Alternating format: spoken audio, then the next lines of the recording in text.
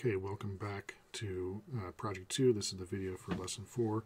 We're working on Part 2 of Project 4.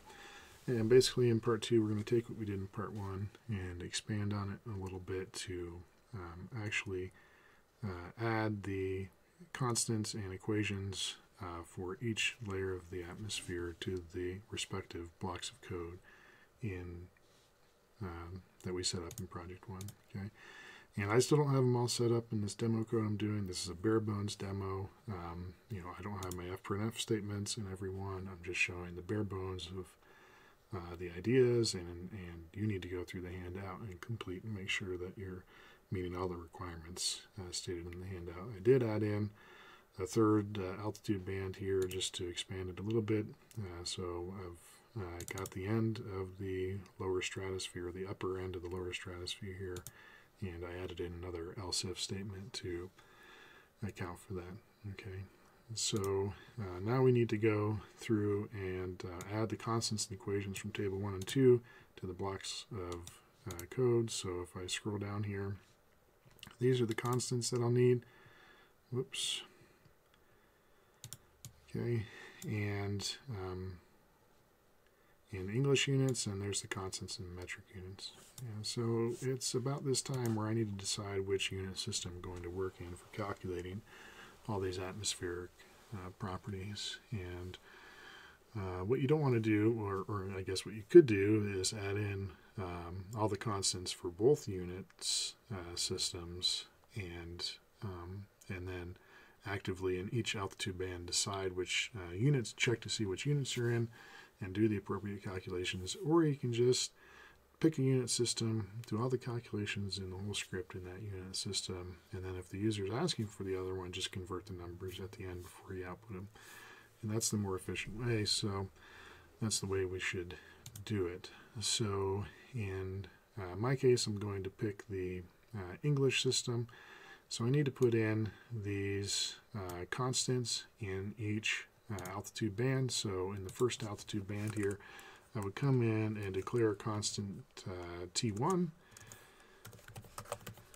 and I need to add a good comment here with units and also a TH, same thing. Now look, this is where errors happen because I'm looking over here to the left and I'm typing in a number by hand over here, and in between those two locations is my human brain, and that's where things get messed up. So instead of typing them in, I'm going to come here, I'm going to highlight this, and I'm going to copy and paste it in. And it didn't copy. Let me try that again. Oh, there it goes.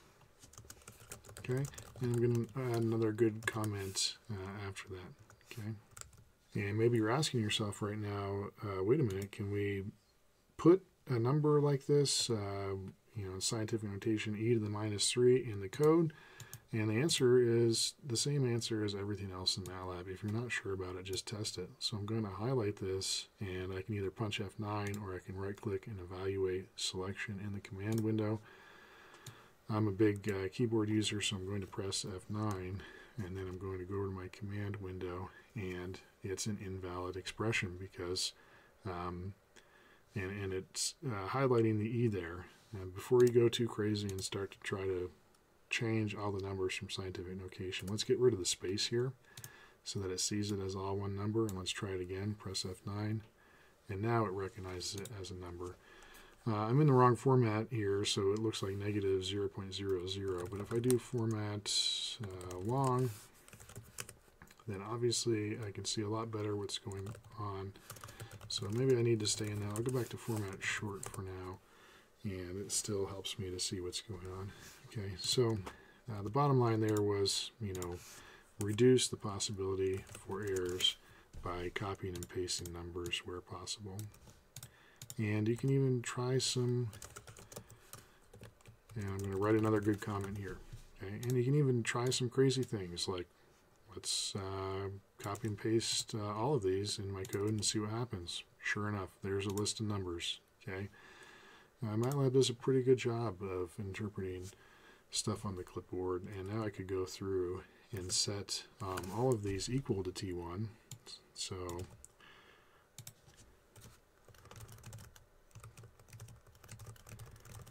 and put a T1 on every line and put a semicolon at the end, then I can drag and drop them into the right place where they go in each altitude band. That would be ever so slightly faster than doing it the other way, and ever so slightly faster is the same as faster, so that'd be a good way to do it.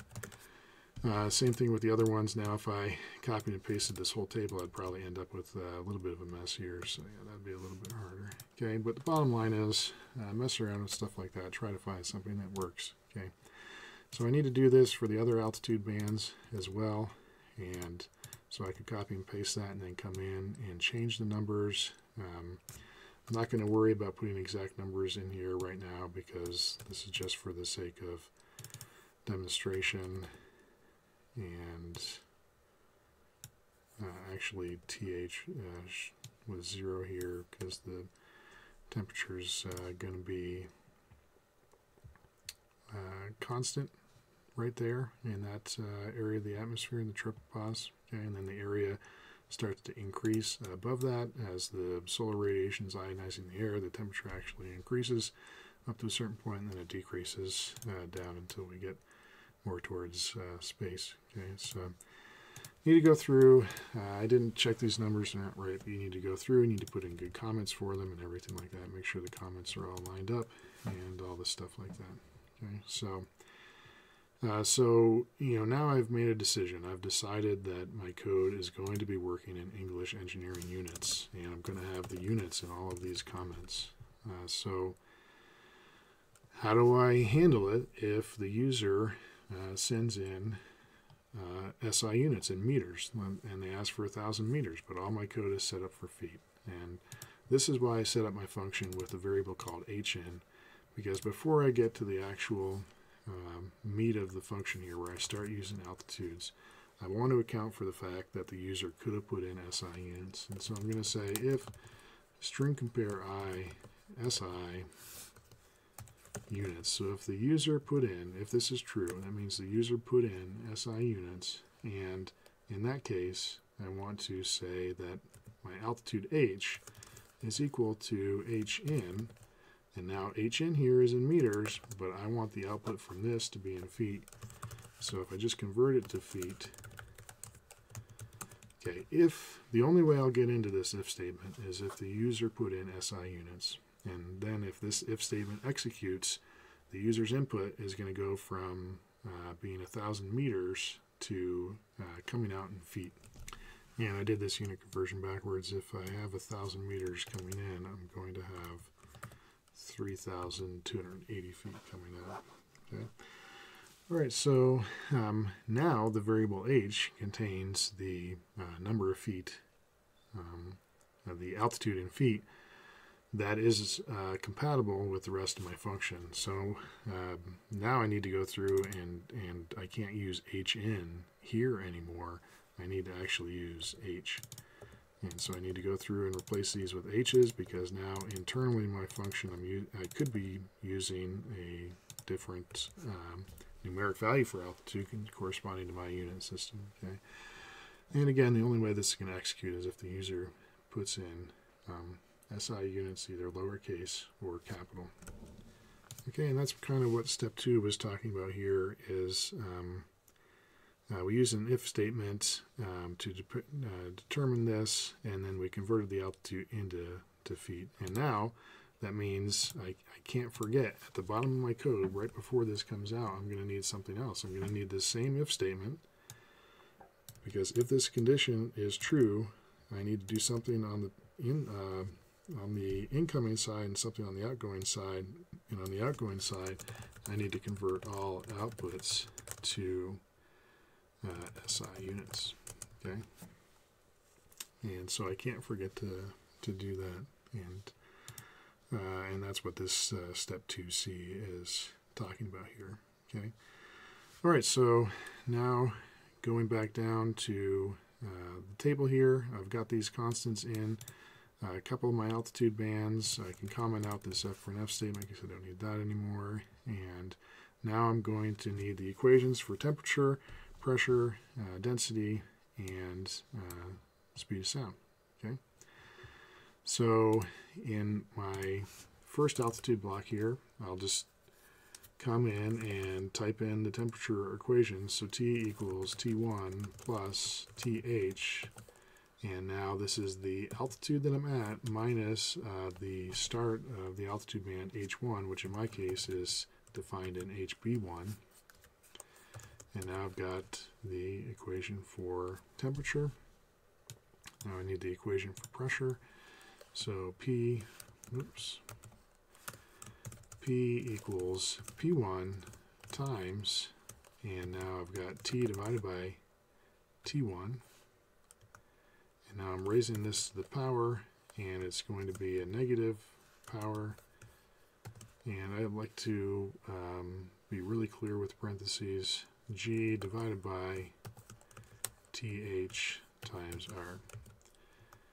And we're going to suppress this output. And hopefully you see I've got a couple problems here. You know, G is not defined in my code. R is not defined in my code. So I'm going to need to come back up somewhere. Probably right after my air checking would be a good spot to define another cell or section of the code where I initialize constants. And this is where I'd want to come in and say G equals 32.2 and R equals 1716. Add some good comments to go along with that. And I'm also going to need, you know, gamma for speed of sound, but you guys can do that on your own. Okay, so I've got the equation for temperature, the equation for pressure. I also need to output density and speed of sound out of my function, so I can put in an equation here for density. And density is just going to follow the perfect gas law equation, which is right here in the handout, which is P divided by RT. And speed of sound, which I'm calling A here, is the square root of gamma times R times T. Okay. And if I'm confident that I've got these equations correctly, written incorrectly, I can test them. I can test them by using F9 a lot. So, you know, I can come in here, I can F9 this stuff. So I've executed that. I've got these in my memory, and I can execute my altitude band here. And now I can execute this temperature thing. And I don't have an H defined, so just for the purposes of testing, I'm going to define an H, and let's say it's equal to 1,000 feet. Well, actually, let's test sea level first, so H equals 0, and then I'm going to F9 this part of my code, and it's throwing me an error here about array indices, and that's because I'm rushing too fast, and it's thinking that TH here is a function because I'm missing a multiplication sign. So this is why we test our code. This is why I test my code by using F9 a lot, because it's just easier. So now F9 again. And look, I get the sea level temperature back out. Now if I say H equals to 1,000, and I run the same line of code again, that's my temperature. And now I can pull out my standard atmosphere in the back of Yakut's book or Brandt's book and compare that and see if I'm right on. At least I'm getting a number. It looks reasonable. I can F9 my pressure line, and of course it's not recognizing G, so I need to come up here and F9 these lines, and now try my pressure line, and I can compare that number to a reference, and I can try these two lines, and that's not going to work because I don't have gamma.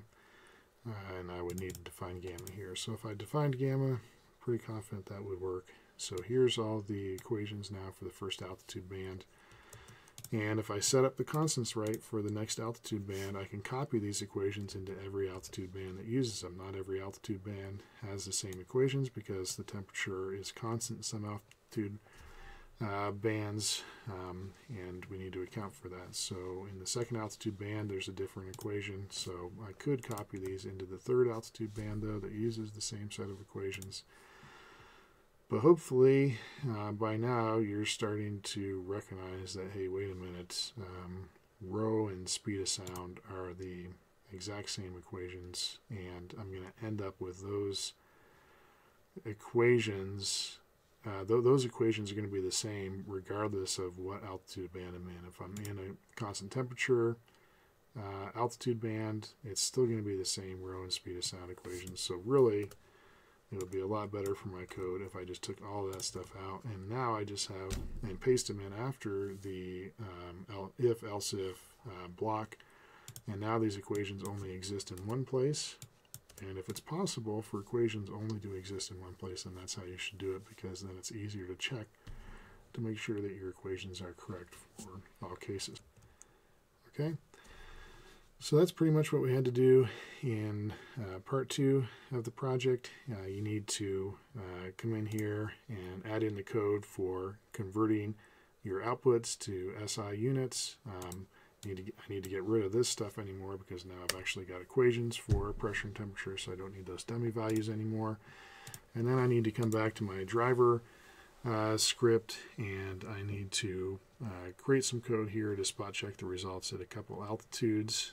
And if I set up my code correctly, again, with defining an altitude, calling my function, I can actually go to publish here and publish it and try that, and you'll see that the output of the function is published as a part of the PDF, and that's basically a good way to record your results for this part 2. So that's pretty much it for part 2, and I'll see you in class.